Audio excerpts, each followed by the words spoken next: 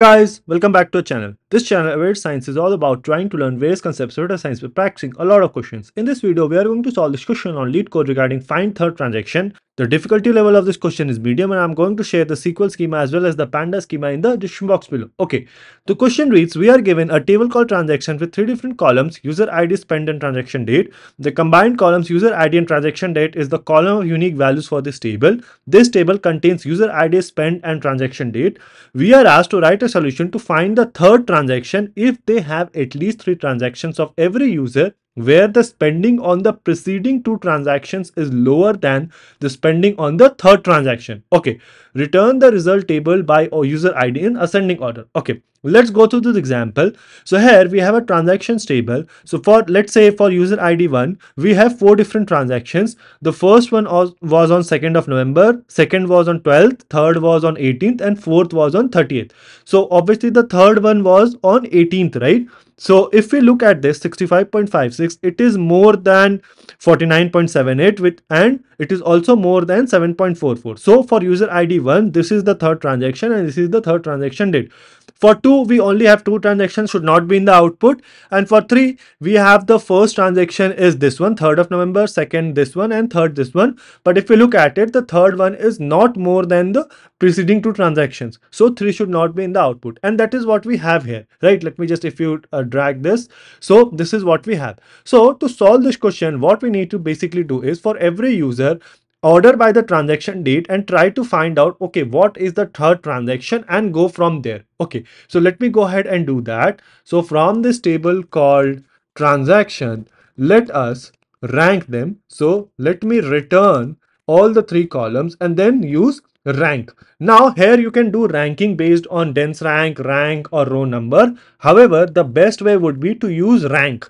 Why? Because if there is a tie, then you skip a rank. Why would that be important? Because think about it. So for example, in user ID 3, right? So if, for example, these two were, let's say $3.33 each, right? So first two, and then this is 7. So this would be assigned rank 1, and then it should be assigned rank 3, right? So in that case also, this is more than the preceding two transactions, right? So that is why we need to use rank. You cannot use dense rank because then it will be assigned rank 2. So third transaction by spend will be assigned rank 2. That is going to be a problem. And obviously you cannot use row number because then it is going to be another problematic case, because even if there is a tie, it is going to assign you different row numbers. So let me use the rank. And then since this is a window function and we want it for every user ID, so partition by the user ID column and then order by the transaction date in ascending order, and let's alias this as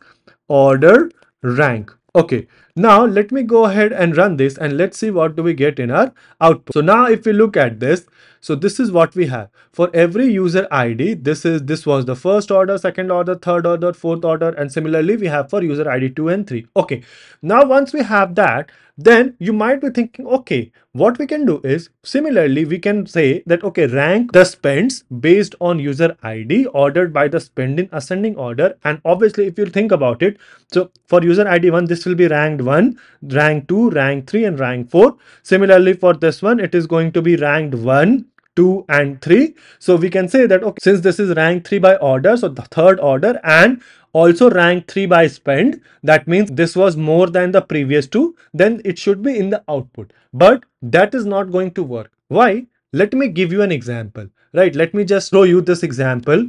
So now here you have a user ID, right? Now I have arranged this in ascending order by transaction date. So if you look at this, right, apply the same logic, order rank. So this will be rank 1, rank 2, rank 3, 4, 5, and 6. Okay, so this is rank 3 by order.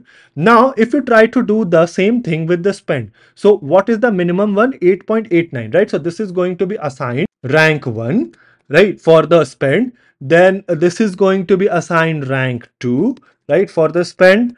Then this is going to be assigned rank 3, then rank 4, and so on. We do not care about all that. Okay, so if you look at this, if you apply the same logic that, hey, this is rank 3 by order and rank 3 by spend also, but if you think about it, is 19.11 greater than the previous two transactions? No, right? So if you directly go ahead and do that, it is going to throw you an error, right? So that is why you cannot do the same thing with the spend here only. You can do that, but you need to firstly filter that only keep the three transactions that we have. Then you do the same thing. So what I'm saying is, let's save this entire thing in a common table expression. So with CTE as, then what you do is, from this common table expression, let us keep only those rows where order rank is less than equal to 3. That means only keep the first three orders, and then return me all the columns and now rank based on the spend. So over partition by the user ID and then order by the spend column, spend, and let's alias this as spend rank. Okay, now let me go ahead and run this. Let's see what do we get in our output. So you see, now we have the order rank as well as the spend rank, right? This is what I was saying. You could have, in essence, copied this entire thing and pasted it here, right? So here, just put a comma in here and you can have the same thing, but that is going to give you a problem. So now once you have this, right? So if I just go ahead and look at this, so you now have the order rank and the spend rank. Now if you save this entire thing, right? So now if you save the entire thing, CTE2 as, and then this entire thing goes into parentheses, right? And now if you do this, that from this common table expression 2, keep only those rows where your order is the third one, right? So order rank is equal to 3 and your spend rank is also equal to 3. That means it was greater than the previous two. Then you return me all the stuff. So how is that gonna work in our this example? So what I said is, firstly, we ranked based on the transaction date. So now these three are eliminated, right? Because we only kept those ones where order rank is less than equal to 3. So now if you do this, this is going to be assigned rank 1. This is going to be assigned rank 2. And this is going to be assigned rank 3. And now if you do that, order rank is equal to 3 and spend rank equal to 3, you are not going to find any match and 3 is not going to be in the output. So you see how this tackles the problem. So let me just remove this now, and what we want is, so let me just drag it to the right. What columns do we want? We want user ID, transaction spend and transaction date. So return me the user ID, then spend should be aliased as third transaction spend, and transaction date should be aliased as third transaction date. Okay, and this should also be ordered by user ID in ascending order. So order by user ID. Okay, let me go ahead and run this. Let's see what do we get in our output. So yeah, if we look at this is accepted. Our output is exactly same as expected output. Let me go ahead and submit to pass all the test cases. So yeah, this is accepted and this is how to do it. So not a difficult question, however tricky. Why? Because what we had to do was, firstly, we got, okay, what is the order rank so that we can get the top 3 transactions of each user ID.